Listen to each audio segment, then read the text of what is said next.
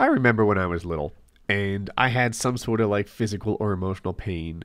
My parents would say, if there was some way that I could do this for you, if there was some way that I could take your pain and transfer it to me so that you didn't have to endure it, I would do that.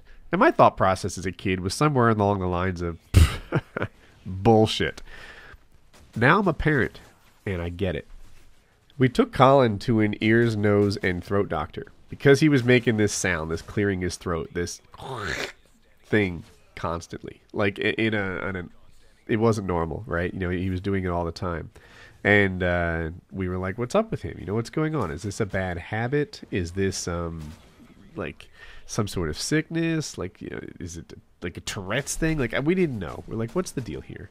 And he looks him over and says that the kid is just like chronically dealing with like sinus infections and such, and he needs to have his tonsils out. Now, as far as surgeries go, having tonsils removed is pretty routine, right? You know, accountants can do 1040s and surgeons can remove tonsils, and neither of them break a sweat while they're at it.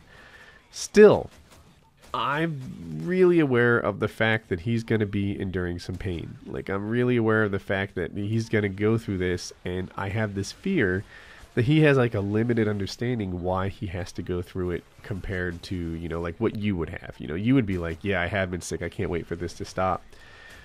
I don't know how easy it will be to explain to Colin why he's having to go through this. I don't know how scared he's going to be on surgery day because it's not as easy to inform him of, you know, what's going on this day. And I wish I could do it for him.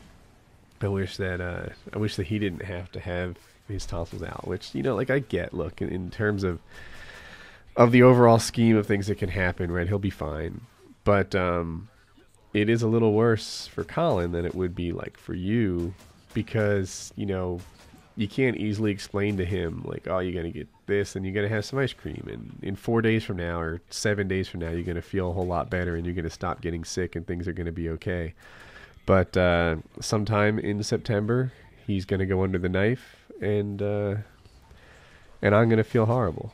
You know, I'm going to have a rotten day. And you know, we'll try to keep spirits high and not transfer, you know, the kind of scared that we might have to him, but the kind of fright, I guess I should say. But just the same, it's coming, and hopefully, you know, we're making the right decision. But I thought I'd keep you guys in the loop because this is Team Gamer Tag. That's what we do.